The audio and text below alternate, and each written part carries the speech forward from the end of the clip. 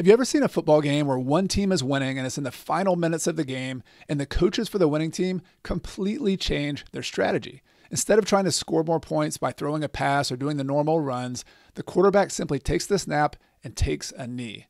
What the coaches are saying in this situation is, as long as we don't make a mistake, if we don't throw an interception or fumble the ball, we're golden. We're going to win this game, so let's be extremely conservative and then just let the clock run out. Well, the same idea applies to us as real estate investors who are building wealth and trying to cross the finish line of financial freedom. And yet there are a lot of real estate investors who've essentially already won the game. They have a lot of rental properties. They've built a large net worth, and yet they're still playing the original game. They're doing the equivalent of risking throwing interceptions and fumbling the ball and losing everything they've worked many, many years to achieve. Warren Buffett says this: it's insane to risk what you already have for something you don't even need.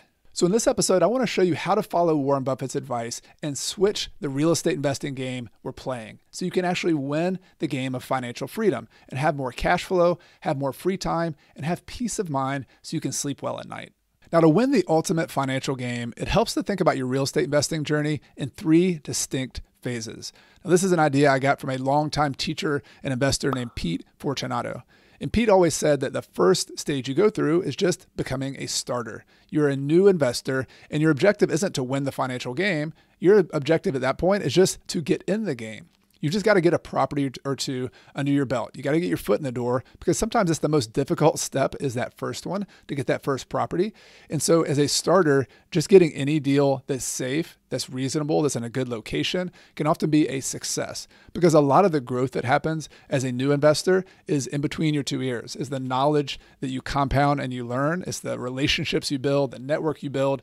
That knowledge and those relationships are what will really catapult you to the next level, to the next phase, which is becoming a wealth builder. Now, a wealth builder has a really simple objective. You want to take a small amount of money that you started with, maybe that's $50,000, $100,000, and you want to turn that smaller amount of money into a lot more money, maybe $1 million or $2 million or $3 million. So the name of the game you're playing at that point is growth. Now, you want to do it safely, but you want to be a little bit more aggressive. This is why leverage in real estate investing is such an important tool. Being able to put a small down payment or to be able to refinance and pull some of your money back out to go do another deal is the strategy. That's the technique that a lot of people use to grow from that small amount of money into a much larger amount of money. Now, most of you are probably familiar with the wealth building stage because most of the podcasts, most of the courses, most of the books you read are techniques about that stage. But I have found that the third stage, which Pete calls the ender stage, and I like to think about it more like the harvesting phase, is a little bit different, because instead of just trying to grow your wealth, you might want to still grow your wealth in the ender phase, but instead of just doing that, you reprioritize to start actually enjoying the fruits of your labor. You've been working all these years, you've been pushing, you've been saving money. The ender stage is where you actually get to enjoy some of that and start producing some cash flow so you can actually live off your rental properties or be able to live off them, to be able to reduce your risk so that you don't go back down the mountain that you just climbed up. So we're going to talk a lot about that. And then third, to become a time billionaire, to reduce the hassle that you have from your investments so that you can have the flexibility, the freedom to actually do what you want to do. For me and my family, that's been to travel, that's been to spend more time with my kids, that's to explore hobbies and a local nonprofit, do things in my local community that don't necessarily make money, but I really enjoy them and I'm passionate about them. That's the type of thing that a harvester or an ender is focused on, but you have to change your strategy a little bit and use real estate investing in a different way. So before we get to the techniques and the strategies, which I think you'll find very helpful if you're interested in making this transition from being a wealth builder into an ender or a harvester, I want to talk about the number one challenge I found as someone who's also had to go through that journey. And that number one challenge was my personal psychology. So if you think about this, in that wealth building phase, you might have taken many, many years while you're building wealth. It could be a decade or more. And during that time, you establish some habits. You have this habit of focusing on growth, understandably, and you save your money and you invest it and you use leverage and you keep growing, and you have a way of measuring success that works for that phase that you're in. But what happens is sometimes you get close to the original finish line that you set for yourself, those goals that you set for yourself, and we pull something that's pretty common. We move the goalpost a little bit further, to use another football metaphor. And so we said, well, just a little bit more and a little bit more and a little bit more. And what I found for myself is that if you just measure growth and the amount of money you have as success, then it's never enough. But if you think about transitioning to a new type of game, the ender phase or the harvester phase, the objective there is not just to optimize your return on investment, is to optimize your life. And life is measured in heartbeats. It's measured in the amount of time we have to live on this earth. And so I'm not going to tell you what your purpose in life is or what you want to spend your time doing, but I do know that's a difficult part of the transition, is figuring out what are you going to do with your time. But I'm willing to bet there's something there that you thought about in the past that you wanted to do, that was important to you, or maybe that you could do even within your business. But if you didn't need the money, if you didn't have to make money from it, if you didn't have to keep growing, you could do it in a different way. You could do it at a different pace, a different schedule. Maybe you could take a break and take many retirements like I've done. All that to be said is the psychology is probably going to be the most difficult part. So even if you get the techniques and strategies, which we'll talk about, your own mindset and working on why you're making this transition could be the most important factor. So now let's look at some techniques which are unique to being an ender or a harvester. And by the way, if you find these techniques helpful, I covered them in a lot of detail in my book, The Small and Mighty Real Estate Investor. I have whole chapters on this ender phase and how to transition and how to do each one of these. And the first one I want to talk about is something called pruning your portfolio. So if you look at all of your rental properties, and whether you have 5 properties or 30 properties, my own business partner and I have 33 properties right now, and that's 99 units. So over time, we looked at it and we said, you know what, we're pretty much big enough. We like the stage we're in. We like the management infrastructure we have. If we had a lot more properties, we'd have to add even more management hassle to our lives. So we said to ourselves, this is kind of like having a garden or having an orchard of fruit trees. And when you're growing plants, one of the most important things you can do as the gardener or the farmer is to prune back your orchard. So if you have an apple tree, you don't want to let all the branches grow because you won't grow as much fruit. So you actually need to cut off some of the branches so that all the energy goes to the other branches you have. And you can do the same thing with your rental portfolio. And the way we approached this, my business partner and I, is we looked at all of our properties and we put our own little ranking system together based on things that were important to us. So some of those were financial, like which ones perform the best financially and have the best amount of cash flow, the best amount of income. But we also looked at things like which one of these is the most hassle and the least hassle. And so the ones that are ranked top of our list might be the ones that attracted a really good tenant. It was in a good location. That tenant tended to stay for a long period of time. And also that property from a maintenance standpoint didn't create as much hassle. So I'll give you an example of properties that did create a lot of hassle. We've had some properties where basically had a lot of trees all around them. And every time there's a big storm, branches fall on the house at a minimum, or sometimes they blow the tree over and it falls on the house. And yes, you can have insurance, but you have deductibles. You have to clean the roof up. So that's just one example. Those trees also get into sewer lines and septic systems, depending on what you have. So that's a very specific example. You can make a ranking of your properties based on financial criteria, but also based on which one of these is the least hassle to hold, is the least maintenance, attracts the best tenants, and you can just rank them. And so over time, we found that we had consistently some of these properties were at the bottom, and we would prune those properties off by selling the properties. Now you have a couple of options once you sell off a property and decide to kind of get that out of your portfolio. Number one, you could replace that property with a new property. So this is sometimes called trading or exchanging to another property. And there's several different ways to do that. But the number one way that most people do it is something called a 1031 tax-free exchange. So if you have one house, and I'll give you a very specific example. We had a house that was kind of in another county, not that close to us. So it was kind of hard to manage. The maintenance on the house, it was made of cedar siding. Almost every year, the carpenter bees were just eating this thing alive. And so it was a nice home in the woods, good place to live, but wasn't a good rental property for us. But we had a lot of equity in the property. We had done well on that. So we sold that. And when we sold it, we also found another property, a new construction house that a builder friend of ours was building. And we put that property under contract to buy the new construction house. We sold our other house and we used this technique called a 1031 exchange to take our equity from that first property and not pay any taxes on it and then buy the second property. So today we have that new construction property, which is very low maintenance. It's in a good location, closer to us, easier to manage. And we took all the money, the equity we had in that tax-free and put it into this other property. So that's an example. When you prune, you can do what's called an exchange. There's a lot of details there. Look up 1031 tax-free exchanges. And if you want me to cover that more here on the channel, let me know in the comments below. So that's option A when you're pruning. Option B is just to sell the property and actually pay the taxes. Now, I know that's kind of sacrilegious especially when you're in the growth phase of real estate investing, but in this ender or harvester phase, sometimes that can make sense. You strategically pay taxes on something.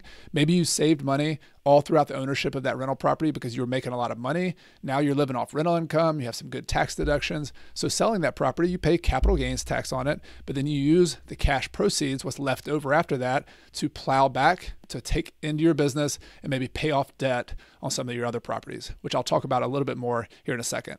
But the point is that pruning cleans up your portfolio, makes it easier to manage, but it can also clean up your balance sheet. It can make it less risk by paying off debt. You might be able to increase your cash flow. And so that in the end, when you're done pruning, you've got more cash flow, you've got less risk, and you've got less hassle. So we've talked about the techniques of pruning your portfolio, of strategically refinancing, but a third technique is just rethinking how much debt you have in the first place. So when you first start investing, when you're a new investor, you get as little down as you can. You're using the most leverage you can.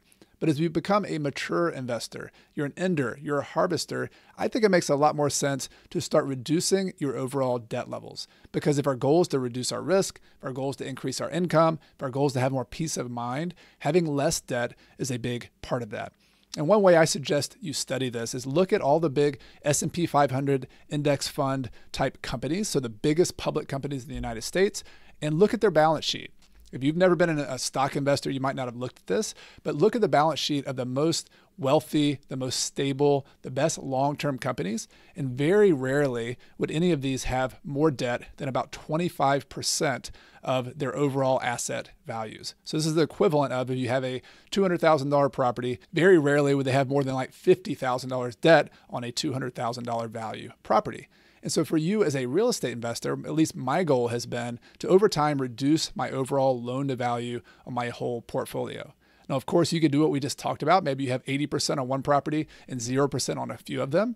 But over time, you should also consider paying off the debt using techniques like the selling properties that I talked about earlier, prune the debt, pay the tax, pay off your debt. You can also do what's called a debt snowball, which a lot of people use in personal finance, where you take the cash flow from all of your properties, and instead of spreading that out and paying off a little bit on all the properties, take all of your cash flow and aggressively pay down one debt at a time. So my business partner and I have done that, especially with some smaller mortgages, higher interest mortgages. We had some private money, second mortgages. We knocked those loans out really quickly and cleaned up our portfolio by reducing the amount of debt we had. Now, you can choose whether you want to take that all the way and have 0% debt, like some people just feel more comfortable with that. My business partner and I have felt more comfortable having some debt on the properties and not going all the way to zero, but definitely instead of having a 70, 80% loan to value portfolio or debt on our portfolio, we feel more comfortable having more like 15, 20% overall. Another technique that'll help you transition to this ender or this harvester phase has nothing to do with paying off debt, has nothing to do with selling properties, but it has to do with the operations of your rentals. In other words, improving your systems, improving your technology, improving the team that you have. And this is a long-term process, but it's a super important one because in my own experience, we've done a lot of the optimization, the pruning of our properties, the paying off debt, and having a smaller number of rentals and just trying to grow forever is a big part of increasing the amount of time you have.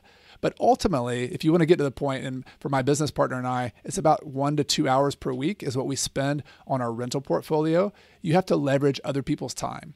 So you have to have property managers, for example. In our case, we have college student rentals, but we have a couple different property managers who lease those properties, who handle the maintenance calls, who talk to the contractors. And yes, we're involved. They'll send me a text, for example, if there's an expense that's over $500 and I have to approve that. But it's very rarely a lot of time on a week-to-week basis. It's me saying, yep, that sounds good. Go ahead and do that. And then they spend more time on it. So your team, your people who you work with are one of the most important factors to getting you to the point where you're passive enough to have a lot of time to do other things. But even if you don't have a larger portfolio, you just have a few properties, you also want to work on your systems and your processes. Just by having simple checklists. For example, when the tenant moves out, here are the things we do. Or when we have a maintenance call, here's what we do. Here's the plumber we call. Here's the electrician. Just by being organized. That's essentially what systems and processes mean, is by being organized ahead of time before the crisis happens, before this bad thing happens. You can avoid a lot of the headaches that people associate with rental property investing. I have a mentor of mine, John Schaub, who's been on this show before, and I'm going to hopefully have him again on the podcast as well. He has 20, 25 rental properties, last I've heard, and he travels. He leaves for 2 or 3 weeks at a time. He goes all over the place. He has plenty of free time because his tenants live in these houses for many, many years, because he has systems and processes, because he has the right properties in the right place, plus systems. He spends very little time, and his tenants love being there too. They stay a long period of time. So this business of becoming an ender, a harvester, is part the types of properties you have, is part the debt you have, but it's part just being organized and running it like a business. You can work an hour or 2 per week max and have a passive enough business if you really focus on this side of being organized, having systems, using technology to their fullest. And this is a topic I want to go in much more depth on. So leave me a comment below if you want me to cover this, or what types of things you want me to cover when it comes to systems and processes. But this is something I plan on having a lot more content about in the future.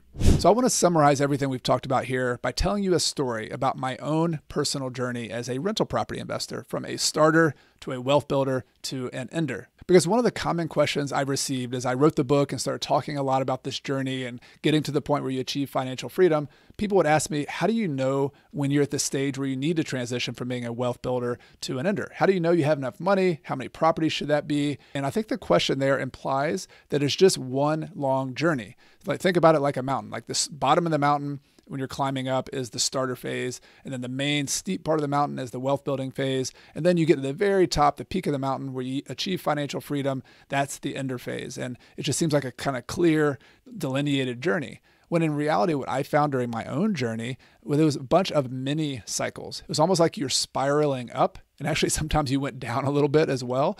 And so it wasn't a clear path. And I want to show you kind of what those different stages were for me. So my personal journey started in 2003, and my business partner and I, we're still business partners today, got started as brand new rookie investors. I was such a rookie that I graduated from college in 2002, and I was living in the spare bedroom of my business partner's house. So I had zero income to be able to get into this business. And we actually got into the business of flipping houses, kind of as an active business. But eventually, a year or 2 later in 2004, we started also buying some rental properties. And so we transitioned from the starter phase, brand new rookies, just getting a deal or 2 under our belt, into the wealth building phase in 2005, 6, and 7. Now, most of you who know your financial history know what happened in 2007. We entered the Great Recession, and that happened to be the year, very brilliant on our part, that we bought a lot of properties. So we had, I think, 30 plus closings during 2007, and some of those were multiple properties. So we hit like the hyper growth phase exactly the wrong time. Now, I can tell you that we survived that. We made a bunch of mistakes, but we also did some things well. One of the main reasons we survived is we saved a lot of money. We had a big, huge cash reserve, and we needed it for the next year or 2.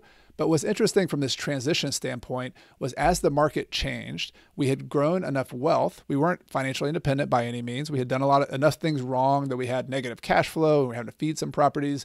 But we did have a kind of plateau of wealth at that point. And we hit a transition point where we went from wealth builder to a focus on reducing risk. That was the big transition point for us. We knew that we just needed to hold on to what we had already established. We needed to be able to pay our loans. We needed to be able to just stabilize this portfolio, work on our systems, work on our processes. So the focus of our business in end of 2007, and definitely 2008 and early 2009, so about a year and a half or 2, was basically a little mini ender phase where we sold the properties we could, although we couldn't sell all of them during the Great Recession. We did a lot of strategic refinancing where we could, particularly with private loans, private lenders who we established relationships with. We started paying some debt off on some properties. If we could sell a property, we might pay off our most dangerous debt. So it was really about securing our portfolio, cleaning up our portfolio to the extent we could. It wasn't perfect. But then we also really worked on our operations to be good property managers, good systems, be able to rent the properties to people, because we knew we had to hold on to more properties.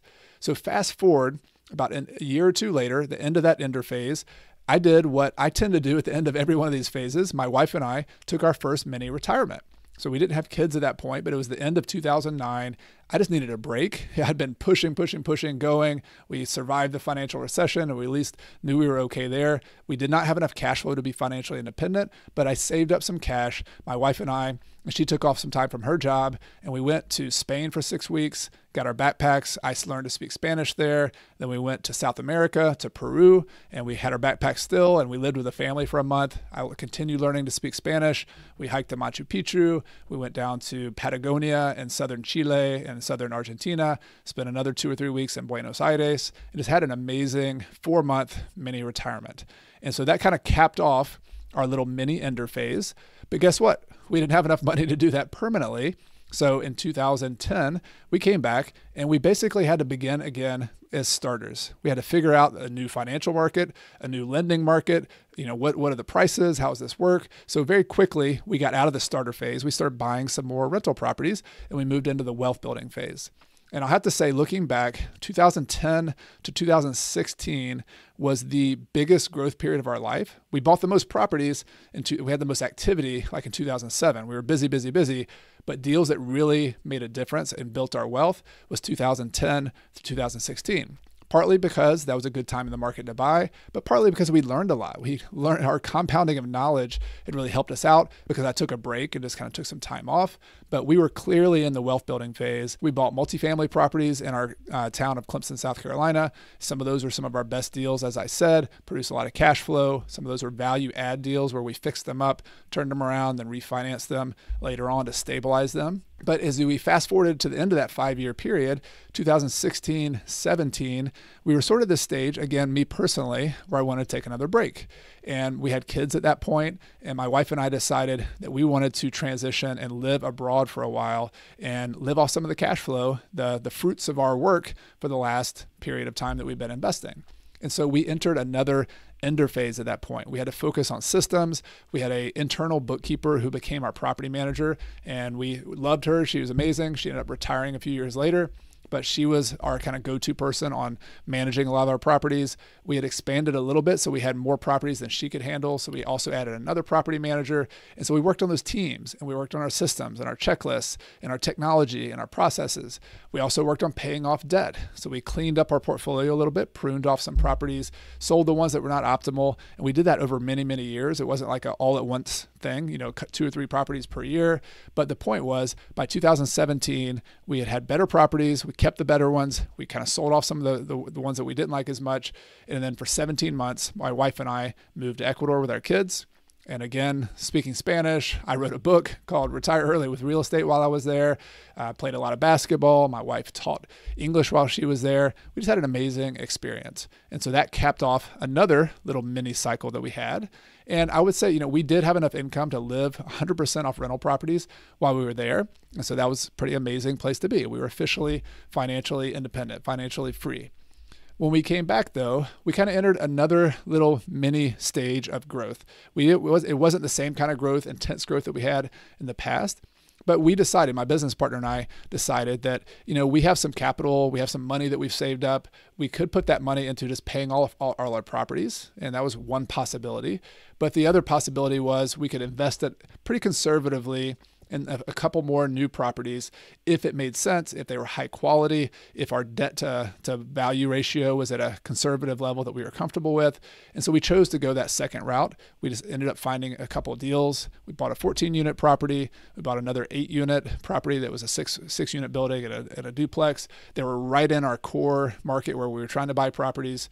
This is when we did that 1031 exchange of selling the old property and buying a new construction property during this last period. And so from 2018, when we got back from Ecuador, all the way through 2022 was another little, not a starter phase, but another little wealth builder phase where we kind of moved up even more to another point where we had even more cash flow and we were in a pretty good shape. And so that brings you almost to the present. And last year, we capped off that little mini cycle with another trip abroad, which is what we do. Some people go in an RV and travel around the country. Some people decide to grow their garden or do some other kind of hobby. For us, it was travel. And so we moved to Spain for 12 months in Granada, Spain, and spent some time there. And we were clearly much more in the ender harvester phase at this point with our cash flow, with our stability of our portfolio. But the takeaway I want you to see, and there's even more details in between there, is this is not a clear trip up the mountain. This is kind of a messy, you take 2 steps forward, 1 step back. There's a lot of mistakes we made in the interim.